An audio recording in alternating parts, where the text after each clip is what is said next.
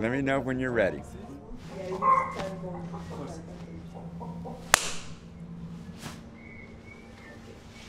Hey, I'm John Klima.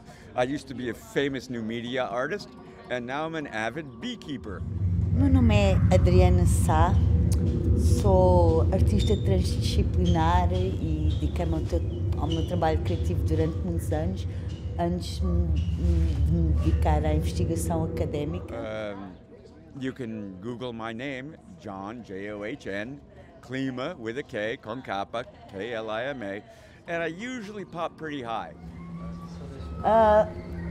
Esta instalação foi criada em conjunto com John Klima, outro participante na conferência. So, Adriana is my wife, and she is a professor here and organized this conference. And of course, I'm just here to haul things and plug in cables and things like that. E, na verdade, é muito simples.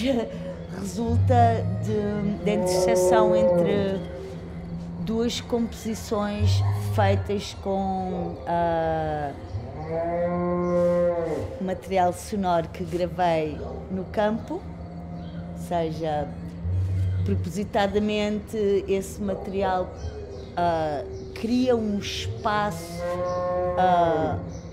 campestre que se justapõe aqui ao espaço urbano da Lusófona, com o som dos aviões, etc, etc. Ouvimos pássaros e não temos bem certeza se são pássaros físicos ou pássaros lá do vimeiro, de onde nós gravámos isto.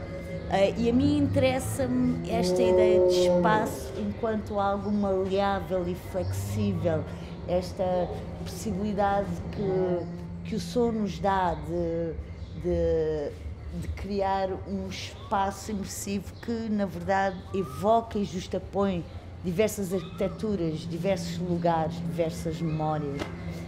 E é isso que se passa aqui.